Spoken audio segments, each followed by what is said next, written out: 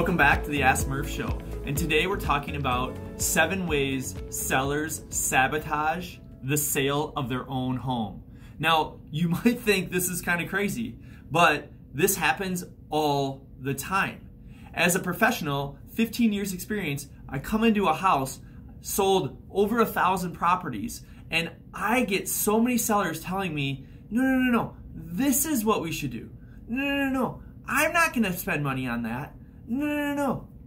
And it's like, what? Wait a minute here. I've sold over 1,000 properties. I've invested in hundreds of my own properties. I know the market maybe just a little bit better because I'm doing this every single day. So here's the 7 things that I hear from home sellers who maybe have sold a house 5, 7, 10, 20 years ago. Number 1 is, wait, what's the price? No, it needs to be more. Now, let me tell you, when we go into pricing a property for any seller, we do as much due diligence as we possibly can. We go out and look at properties if we haven't seen them already. We're going on the internet and making sure that we understand all the comparable sales. We're factoring in the current market dynamics. We're paying attention to the buyers that we're out showing houses to right now that are buying similar homes to the home that we're gonna sell. There's so many different factors that goes into pricing a home. It's not just look it up on the internet, here's the address, oh, here's what the value is. So when the seller is thinking about, wait, I need more money, you have to understand the dynamics that go into pricing a house before you just determine that you need more money. So that's one of the biggest ways that a seller sabotages the sale of their own home.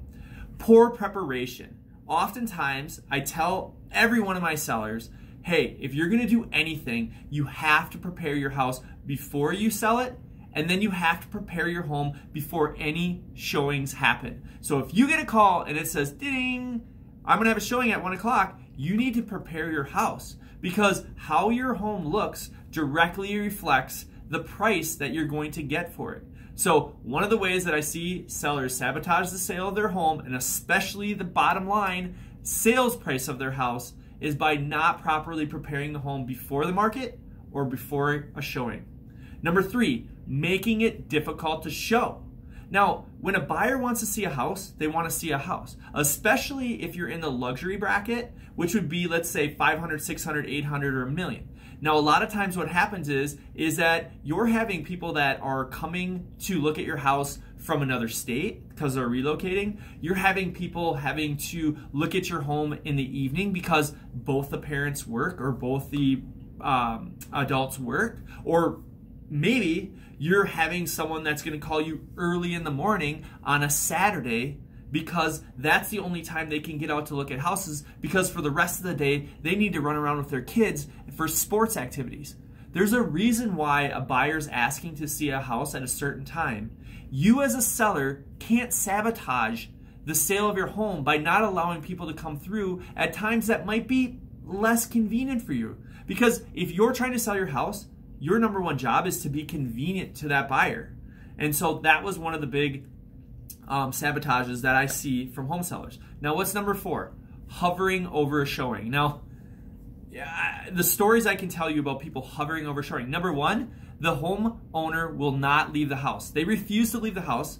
And a couple different times I've heard they refuse to leave the house because who knows the house better than them, so they want to give a guided tour to the buyer. Well, I can tell you this. There's not a buyer on earth that wants a guided tour from the homeowner of the property they're considering purchasing. So that's not a good idea. The other thing that I've heard and I've experienced is the homeowner is going to drive around the block as if they're gone, and then they're going to park in the front yard, or they're going to park behind a tree, or they're going to walk the dog and just sit across the street on the park bench. Let me tell you, eventually the buyer and the agent will realize, something's a little suspicious. Those things are not helping you give the buyer a sense of comfort when they're walking through your home and trying to pay attention to your home and decide if your home is the right home for them to buy. So don't sabotage the showing of your own house. Number 5, not disclosing or denying repairs. Now, this is something that your agent will strongly advise you don't do. Number 1, because the agent is responsible for full disclosure of any material facts that they're aware of. So it's their job and their license on the line for them to help you disclose any material facts that you know about your property that will hinder the enjoyment of that property for the future buyer. So now if you decide that you're not going to share the fact that you had water in your basement last winter because there was so much snow and the melt was so fast that you got water in your basement. That happens all the time. But if you're not willing to disclose that, that could hinder the sale of your property because unfortunately, maybe for you, your agent, if you told them that or if they're aware of that, they have no other choice but then to disclose that you have had water in your basement because it's just the right thing to do. So don't sabotage the sale of your property by not disclosing that you have issues, repairs, or things that happened in the past, like a tornado or a hurricane or, new shingles or hail damage or whatever it might be.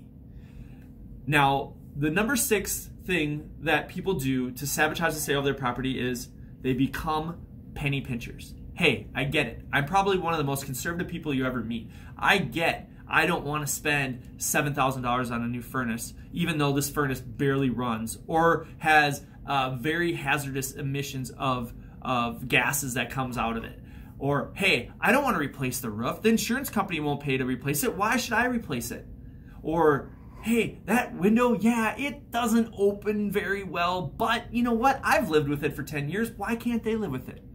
What I will tell you is pinching pennies is going to cost you thousands because the buyer will come in and they will say, okay, you know what? We just did our home inspection and we realized that you have this, this, this, this, and this, which you already know your agent told you about, told you to fix it because it would be cheaper for you to fix it than for the buyer to have you refix it or the buyer to ask for compensation for those necessary repairs because the buyer is always going to ask for double or triple what it might cost you to actually get it done. So don't pinch pennies. Listen to your agent. An experienced agent will help you make thousands, not lose thousands. And number 7, don't be unrealistic. Okay?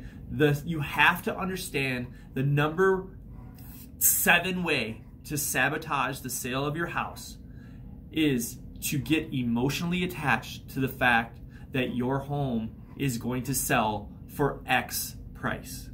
At the end, if you're looking to sell your home and you feel, or your agent feels, or an educated advisor feels that your home you've received an offer that is market value and you think you need to push to get more and you end up losing that buyer, just know the next buyer that comes through will probably pay less. It's a statistical fact. Very rarely will you get more money on offer number 2, 3, 4, or 5 if you're on the market for longer and longer and longer and longer. Usually the first offer is the best offer. And again, this comes from a lot of experience of selling over 1,000 properties and hundreds of my own investment properties. The first offer, mathematically speaking, based on my experience, is usually one of the best offers, if not the best offer, because it comes in the shortest amount of time and you don't have to wait longer and longer and longer and longer and longer for the next offer.